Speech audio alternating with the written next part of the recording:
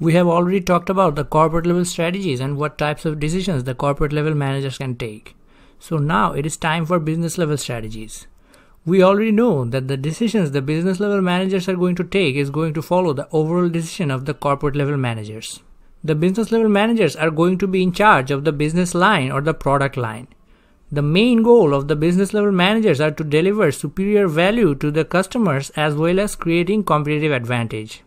The business level strategies are much more easier to understand than corporate level strategies because the corporate level strategies has a broad implication all over the organization, but there are only a few business level strategies that the business level managers need to understand. In this video, I'm going to be talking about 5 different business level strategies.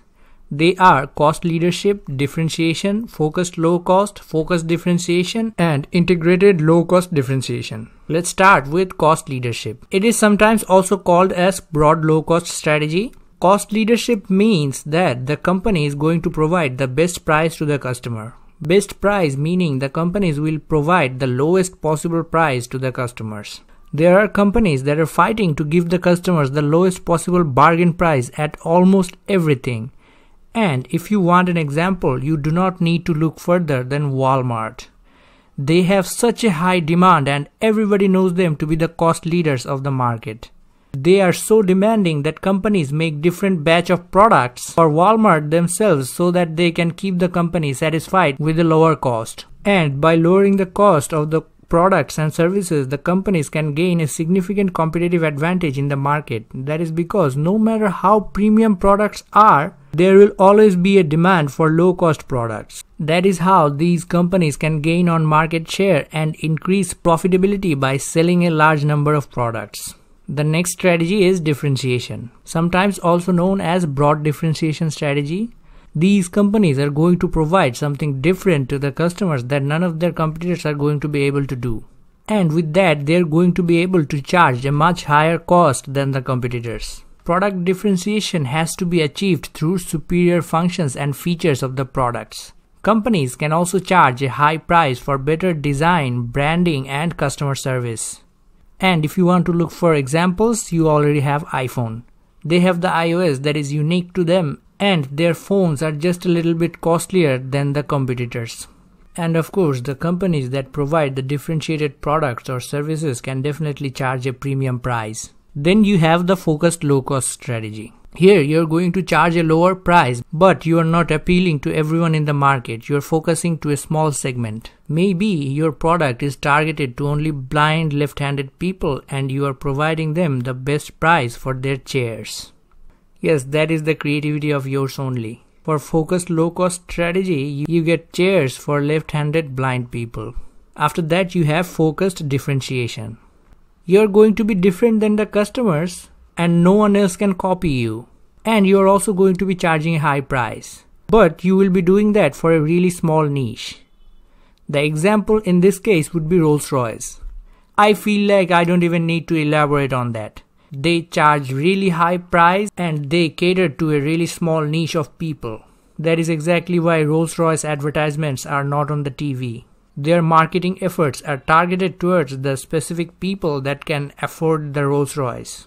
And the last one would be integrated low-cost differentiation strategy. It is the best of both worlds. You are providing the best price with added value. But if you think about it, it is best of both worlds for the customers, not for the manufacturers. The manufacturers are adding value through differentiation and also charging a low price. How can it be profitable for manufacturers?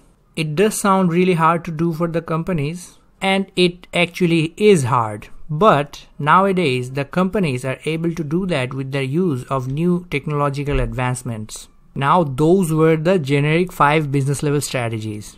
Right now, I am going to be talking about the efficiency frontier on business level strategies. In the efficiency frontier, let's put value from differentiation and low cost in 2 axes. This is what the efficiency frontier is going to look like. The reason it has a convex shape is because of the diminishing returns. If you want to know more about the law of diminishing returns, you can check out my previous video about the law of diminishing returns. As a company, you have to aim for this purple line over here. This is going to be the efficiency frontier. You can be anywhere on the line, but you have to be on the line to be fully efficient. You can be positioned low or high, that does not matter. The customers are going to forget about added value if the price is really low. And the customers are going to be willing to pay premium price if you add a lot of value from differentiation. And that would be the end of discussion for business level strategies for today. If you have any questions, you can ask below. And I would also like to remind you that I take requests. If you request, I will make a video on it. It might take 3 days if I am already familiar with the topic. It might take 7 or 10 days if I don't know that much about the topic. But I will make it. But obviously this is not the end of the video. My regular viewers would know that bonus content is still coming. And for bonus, I have started a new series called Counting to 20. And it has turned out to be more challenging than I thought. Spanish was easy because I already know a little bit of Spanish. My challenge was to learn to count to 20 in as many languages as possible. And this is the second part, counting to 20 in French. Let's go for it. 1 is un. 2 is do. 3 is trois. 4 is quatre. 5 is cinq. 6 is six. 7 is sept. 8 is huit. 9 is neuf. 10 is dix. 11 is once.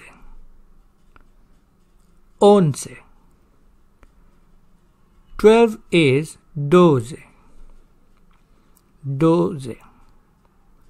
13 is treize. 14 is quatorze.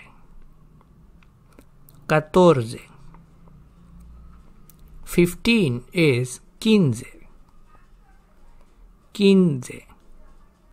16 is seize. 17 is dix-sept.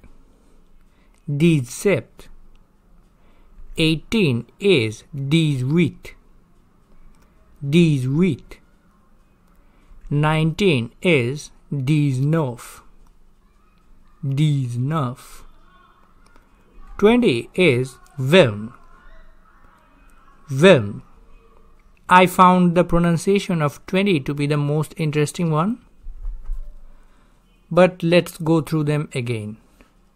Un, deux, trois, quatre, cinq, six, sept, huit, neuf, dix, onze, douze, treize, quatorze, quinze, seize, dix-sept, dix-huit, dix-neuf, vingt. And we are done for today. Thank you all for watching. If you have stuck around till this point, don't forget to like this video. And please subscribe to this channel if you want me to keep continuing to make these kind of videos.